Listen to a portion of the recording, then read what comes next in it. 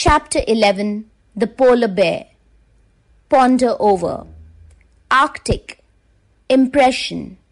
Deceived. Blow. Migrating.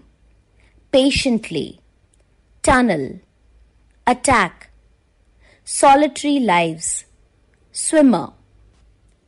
The polar bear lives in the frozen lands of the Arctic. The Inuits call it Nanook. The bear's short legs, long body, and slender snout give the impression of a slow-moving animal. Do not be deceived. Though weighing over 700 kilograms, the polar bear can travel at speeds of more than 48 kilometers per hour. The fear is so strong that a single blow of its mighty paw can break the neck of an ox. Polar bears are expert divers and swimmers. You may meet them 160 to 300 kilometers out in the ocean, calmly riding along on a floating iceberg or swimming gracefully in the freezing water. Thick layers of fat allow them to remain long time in such cold water. Polar bears have special eyelids that shield their eyes from the glare of snow and ice. The soles of their feet are padded with fur to prevent them from slipping on the ice and packed snow.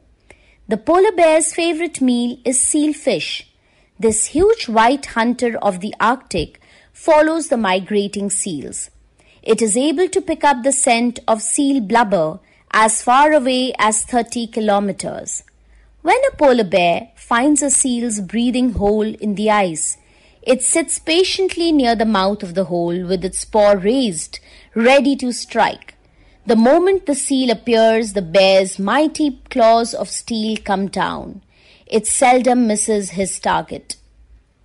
The deadly killer whale is the polar bear's greatest enemy.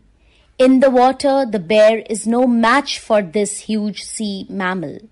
They must also keep a sharp lookout for their enemy, the walrus, who is bigger and stronger than they are.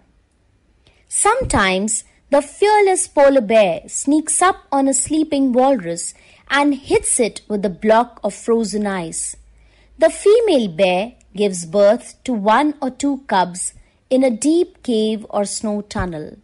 The newborn cubs weigh less than a kilogram and are blind and naked. The devoted mother protects her young ones and feeds them throughout the long winter. They remain with her for about 2 years.